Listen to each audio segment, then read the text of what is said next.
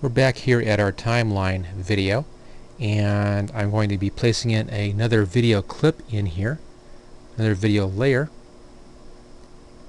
and we'll then work with that additional video layer. Let's just go over here, click on this layer, and then I'll add a new video layer above that one, layer, and video layers right here. New video layer from file. Now I have another video in here called fish, another AVI file. Just choose that. That places that video layer right in on top of this one. Now I can pull this one down, just kind of get it positioned where I want it. There we go. We can play that. It's sitting above the other video so we can actually see that what the video does. There it is. Just some fish swimming around. That's all that is. Nothing spectacular about that. Let's now come in and work with this a little bit. Now I want to have this video come in at the end of the other video. And I also want to do a couple of things down here. I'm going to be doing a fade out or a crossfade in here between the two videos. So one video is going to fade into the other video using the same fade setting. So the first thing I need to do is to grab this top video layer and I'm going to drag it down. Just like that. Actually just drag it down and position it right about where that one begins to fade out. I'll begin to fade in right at this point. I'm also going to need to have more time. Notice we have 10 seconds over here on our video plan, our time ruler. We need to expand the length of our video. So I'll click on this little button and it's just off screen. So I'm going to pull this up here. No, didn't want to do that. Just pull this up like this and let's take a look at that. Still off screen. Pull up a little higher. There we go. Document settings right down there. Just click on that and I'm going to set this to 30-second duration. I may need to trim that back a little bit once we're finished, but I'll give myself 30 seconds. Choose OK. That just makes the whole video longer. Actually, there's the 30-second point. I can make this a little longer still. I haven't gotten to the end of my video yet. Let's try 45 seconds.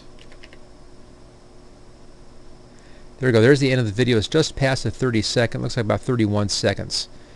So let's just cut back. I'll set the video then back to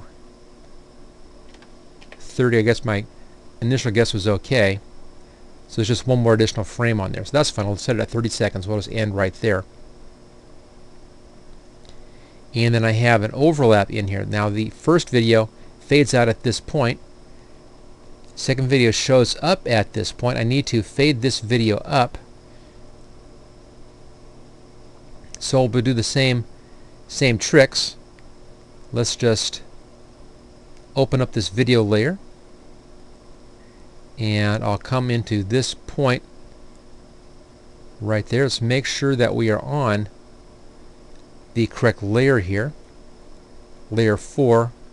I'll set this at 0 and I'll put in a keyframe right there at 0. So this layer 4 now has no opacity at this position. I'm just pulling this down just a little bit so that I can see the other settings. Let's now pull this across over to this position, which is where this previous video fades out completely. And at this position on layer 4, I'm going to set this opacity up to 100%. Right there. So as the one video fades out, the other video fades up. We'll have a little crossfade happening in there. If anything can be seen between these videos, it's going to be the water frame that we had sitting down here. So it'll be just fine. It'll have something in the background in there. So we're doing just a little crossfade between these two rows of videos. So it took a few things to do this. We had to go over here, click on document settings, and increase the length of our video. We had to drag the video itself from layer 4 down so it begins about where we want to have it, and then we had to put in a couple of opacity changes. Okay, let's now take a look at this whole thing. I'm going to just lift this up a little bit like that, give us some room so you can see the whole video. There it is. Let's go back to the beginning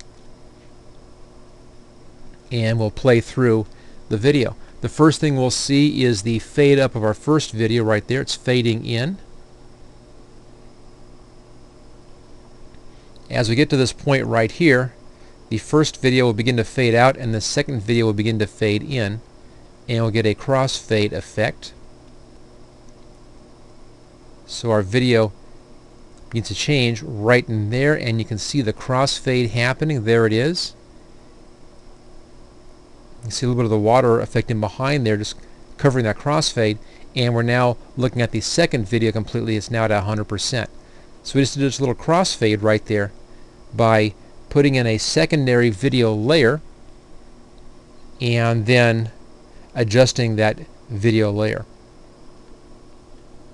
I could have made a cut, just a straight cut, just by not having these crossfades, and then just line up the beginning or the end of one video, the end of this video, line that up with the beginning of the second video, just move that over so they line up, and I would then have a cut between one video to the next.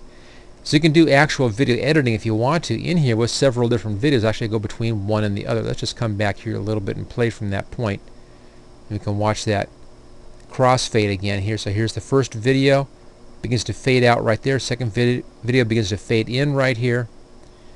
Right there you see a little bit of the background water effect, just giving us something in the background to cross on. And second video fully faded up. There we go.